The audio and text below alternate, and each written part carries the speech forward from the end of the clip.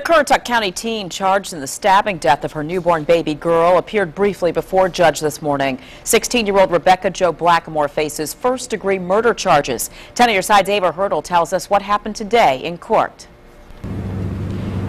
A probable cause hearing set for Rebecca Jo Blackmore here in the Currituck County District Court was continued for 2 weeks this morning.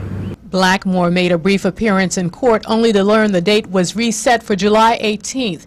Family members were there but declined comment. Her attorney is Chief Public Defender Andrew Womble. I have briefly met with Rebecca's mom. I think distraught is the proper term. Rebecca is as well, extremely distraught, extremely sensitive.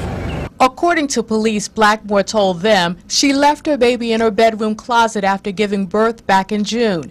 An autopsy revealed the infant died of multiple stab wounds. Her attorney would not comment about the allegations. These kinds of cases take a long time, and what we're talking about is a 16-year-old girl,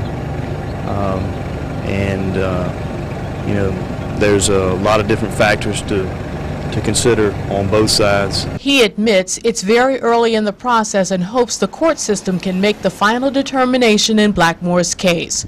She faces a life term without parole if convicted of the charges. In Currituck County, North Carolina, Ava Hurdle, 10 on your side.